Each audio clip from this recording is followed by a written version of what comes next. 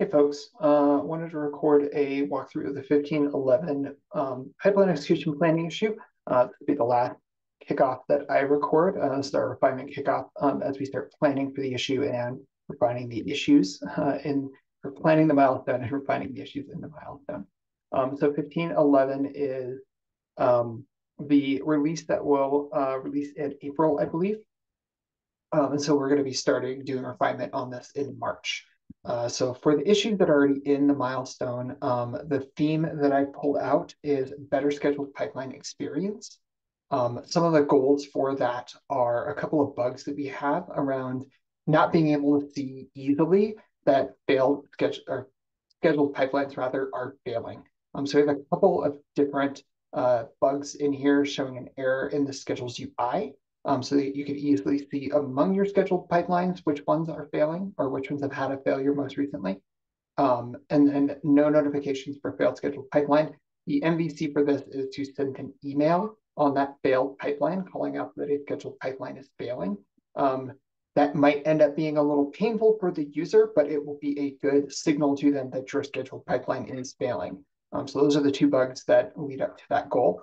The other goal that I have for us for the milestone is making progress on CI gaps. First, that we have a couple of issues. The first is what we've broken out of that very popular issue around timeouts and cancellations that after script is not running. We've broken out the cancellation use case and ensuring that a canceled, when a pipeline is canceled, that those jobs or the canceled job runs as after script always. This is a lot easier than the timeout because we know that we still have connection to the runner, so we can execute that after script on that runner.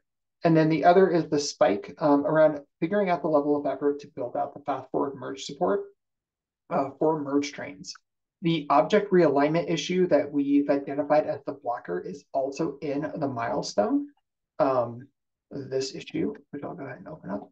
So this is also in the milestone. I would call this a stretch in the milestone. The primary focus really around the merge trains is going to be the spike of understanding, is that still the right thing to go do? Is all of the work called out in that issue to make sure that we understand what we really need to do to go execute on the fast forward merge, because that's a very popular open issue and a feature that we should implement to advance the merge trains category and feature set for better user experience overall. So we didn't have any verified P1s, any forced prioritization, step one, infrastructure issues as of this recording. So I have bumped up those two ensure after script and the level of effort to the verified P1. There are no infra devs, like I mentioned, and some verified P2s in there are listed here. No bugs of note that aren't already a verified P1 or P2. I didn't see any feature flags, quality tests, or docs improvements specifically called out in the issues that are scheduled.